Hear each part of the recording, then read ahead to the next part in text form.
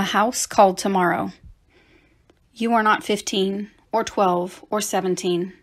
You are 100 wild centuries and 15. Bringing with you in every breath and in every step, everyone who has come before you, all the yous that you have been.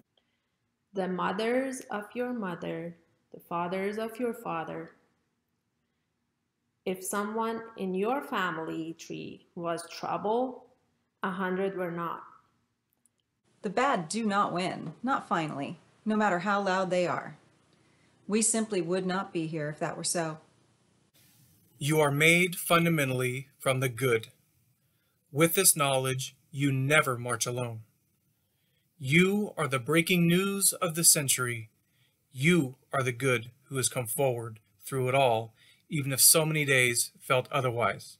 But think, when you as a child learned to speak, it's not that you didn't know words.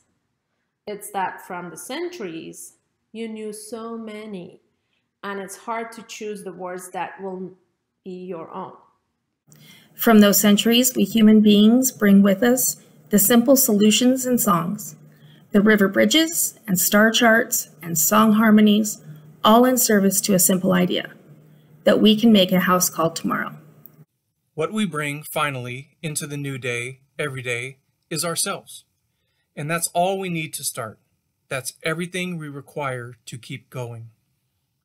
Look back, only for as long as you must, then go forward into the history you will make. Be good, then better. Write books.